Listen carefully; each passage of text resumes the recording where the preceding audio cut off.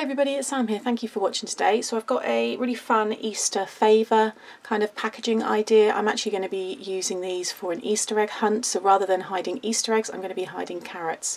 I do like to make carrots at Easter time. This is the third or the fourth carrot packaging idea that I have. So if you click up here, you will see the Easter playlist and they'll be in there. But the style of these are actually just little pouches, and I've made these pouches in different sizes across the years as well. So I will put these in a separate pouch playlist and you'll find that up here. So I've done some lovely blue ones for my best friend's baby shower a few years ago.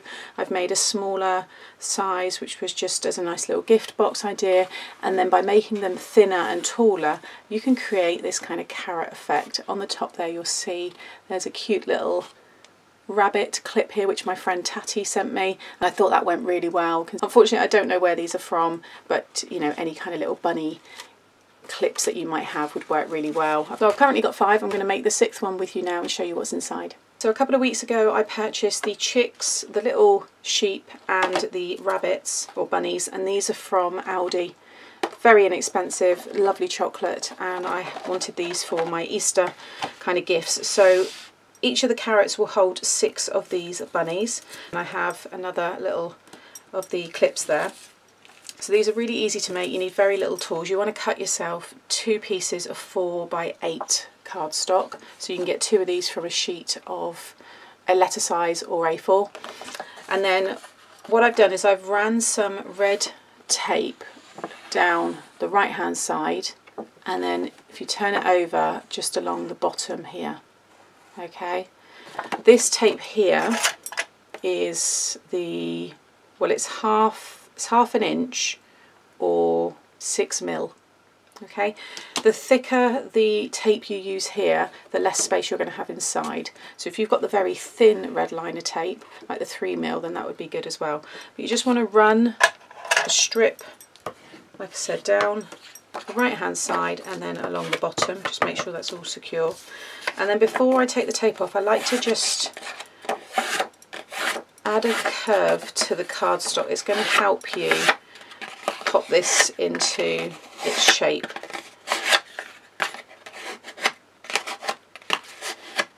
Like so. And then you want to remove the sticky tape from both parts, so along here and also in here. And then I've got the sticky on the left hand side here. I'm going to roll it over so it's on the top here, and then you're just going to lay this one down over the top. So just line it up. I'm starting with the bottom there and then just working my way along. And you don't want to, try not to squash this, you need to keep it in a tube shape because you're going to be sticking each end in a different orientation. So once that's stuck down, you see I've got my tube, which is why it's good to add that curve. And then I'm just going to go in there and make sure it's stuck down. Now the end of the sticky tape, which is in here, squeeze it so you have your join on the side. So you see now, just squeezing that. It reminds me of the Calippo ice lolly or ice pops. The bottom there, it's just the same as those. Probably the same width actually as well. Okay, so you'll have that. And you'll see now already you're starting to get that shape. So we've flattened it along this side, but then we're going to flatten it this way at this end. So you see, so you've got it facing, you know, it's kind of flat and facing you. This time you want the point facing you at this end. I'm going to just squeeze that, and I'm going to squeeze down about 1.5 inches. Okay, and then you'll see you'll be able to pop it open. So I'm going to pop my treats inside.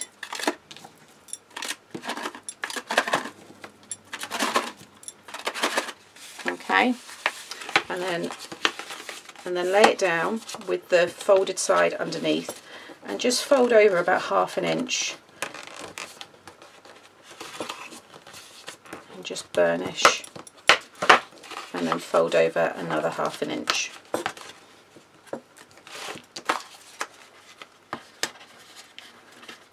And that's what I can do with these sweets inside. Okay, you might only be able to fold it once.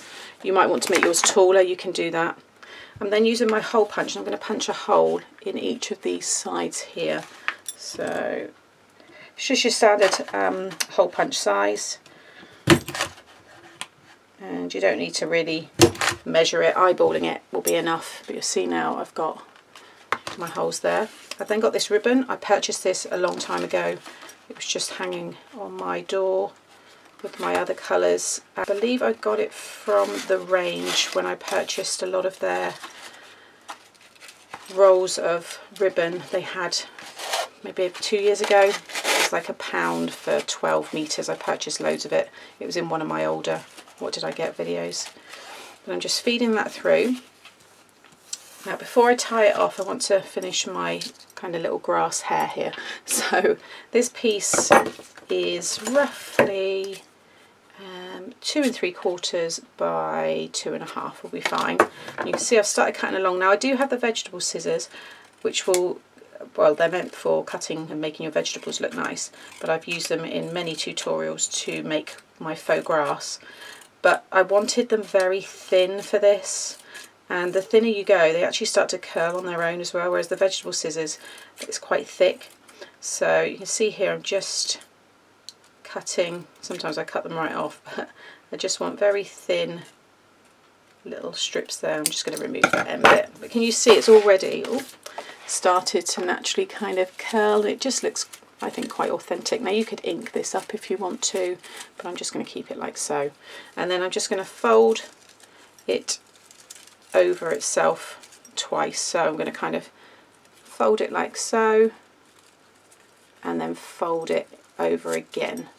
A bit like folding a letter when you pop a letter in an envelope. And you'll see now my width of that is about, well, it's 7/8 of an inch. And then I'm just going to grab a little glue, pop a little glue inside there, seal that up, and I'm going to pop some more glue on the outside, and then you're going to just pop it behind the ribbon there. And then you can pull the ribbon taut and it will cover the bottom of the grass. So it keeps everything really nice and neat. And then whilst that's kind of drying, I just pull all of the grass apart. You can really manipulate this and pop it into shape. And you'll see there you get a really cool carrot top. I think it looks great. I like that a lot. So now I'm just going to tie a bow in this.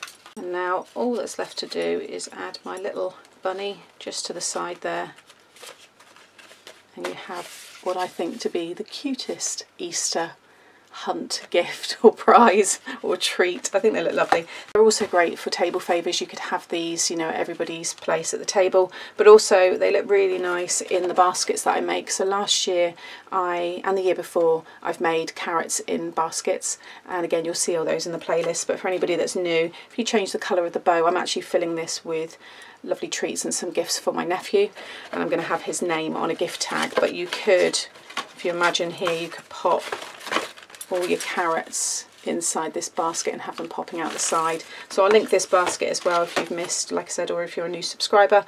It's really fun to do, very easy, and just makes really nice personalised Easter gifts. So I hope you've enjoyed another Easter tutorial from me today. All the playlists, everything would have been shared along. I'll also pop those carrot inspired treats just coming up now. And if you haven't subscribed and you've liked today's tutorial, please hit the subscribe button and hit the notification bell, and then you'll be notified every time I upload a new video. Thanks for watching. I'll be back very soon. Bye.